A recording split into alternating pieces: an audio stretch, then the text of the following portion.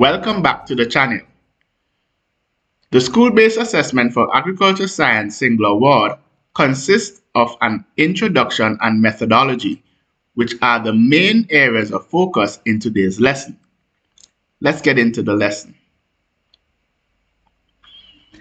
The introduction consists of two main parts, the problem statement and the aim. When constructing the problem statement, it must be clear with regards to the following. 1. What crop or animal will be used? 2. Where would the experiment take place? And 3. What is the unknown or unidentified factor this experiment hopes to bring to light? Let's take a look at the problem statement as seen here. Sweet pepper is a crop commonly grown at the Prestige Community High School as a source of income. However, the most appropriate type of fertilizer for optimum growth and production of sweet peppers at the Prestige Community High School is unknown. Now, let's take a look at the aim. The aim can also be seen as the main objective. The aim is derived primarily from the problem statement and often begins with the words "to determine."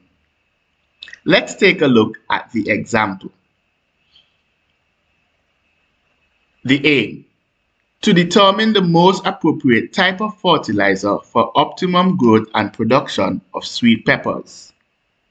If the problem statement was to state the most appropriate feeding schedule for efficient weight gain among broiler birds has yet to be determined at Bridgetown Farm, the aim should sound like this: to determine the most appropriate feeding schedule for maximum efficiency with regards to weight gain in broiler production.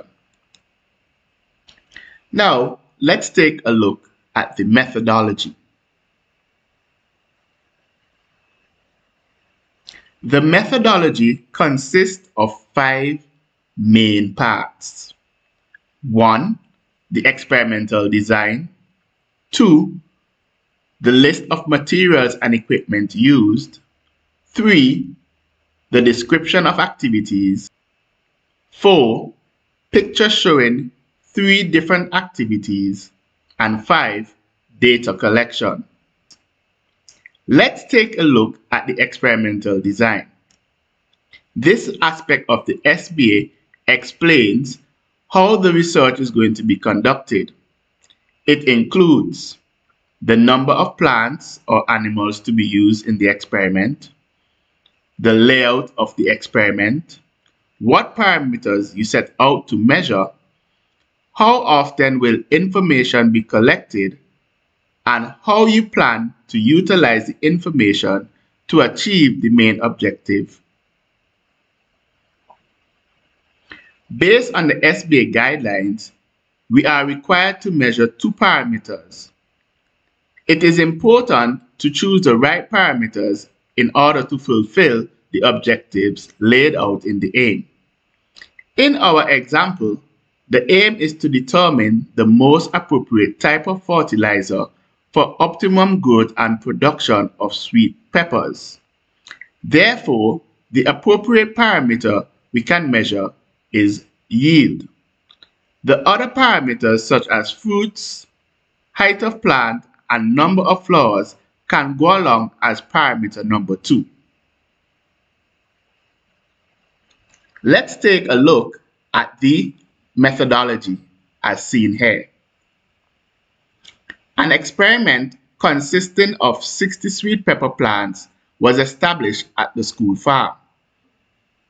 For this experiment, a total of 6 cambered beds were formed and separated in pairs according to their respective fertilizer treatment.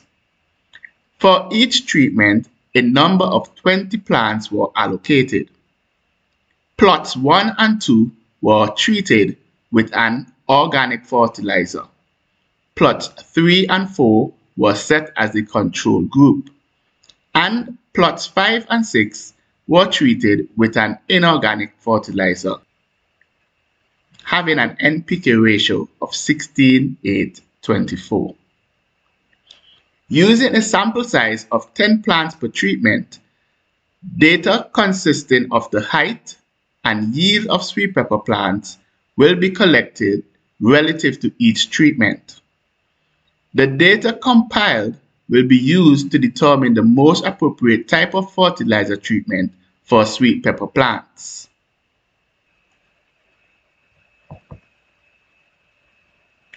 The next aspect that comes after experimental design is materials and equipment.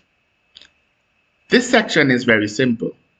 Simply list 5 materials and equipment used and state their uses as you see here.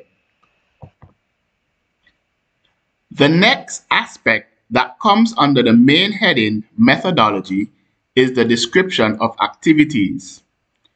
According to the rubric, students are required to adequately describe a minimum of 5 activities they were engaged in order to score full marks. The activities described should follow a chronological order. As seen in the example, I began with land preparation and ended with harvesting. To gain maximum marks, your description should also highlight briefly why activities were done a particular way to demonstrate an understanding of certain concepts. Next up is the fun part for most students, which is adding the pictures related to the different activities engaged in while conducting the experiment. This aspect of the SBA is quite simple. Students are required to insert a minimum of 3 pictures, each showing the students doing 3 different activities. Below each picture should have a text box simply stating the type of activity they are engaged in. So in this example, I have transplanting, fertilizer application, and harvesting.